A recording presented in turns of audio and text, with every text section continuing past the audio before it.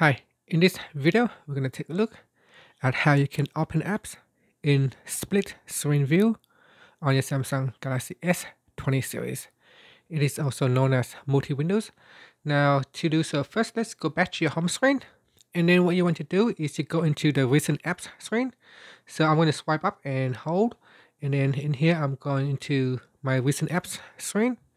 And then you tap on the icon of the app at the top here, and you tap on open in split screen view. So now we need to choose the second app. So I'm going to swipe across and choose the second app. So I want to choose the calculator app as the second app. So here you can see at the top, I got the internet browser app open, and down here I've got the calculator app. I can also adjust the window size by sliding this up and down, and that will increase or decrease the window size of the top app or the bottom app. And so if you can also tap in the middle of the bar right there, and that will allow you to switch the windows. So you can see now I can switch the bottom windows to the top and the top back down to the bottom.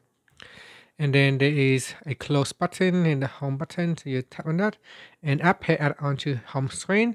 So that means next time you can all you have to do is just tap on the home screen, and that will automatically open up the app pairs in the split screen windows. And that's it.